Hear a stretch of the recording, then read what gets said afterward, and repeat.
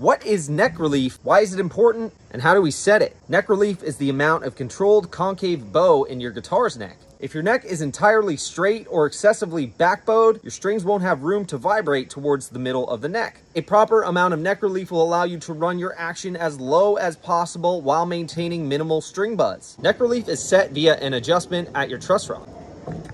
Using a proper truss rod adjustment tool, by placing a capo at the 1st fret and depressing the 6th string where the neck meets the body. Around that 7th fret towards the middle of the neck, you should be measuring about 10 thousandths or 0.010 inches. The feeler gauge should fit between the top of the fret and the bottom of the string, just barely grazing either.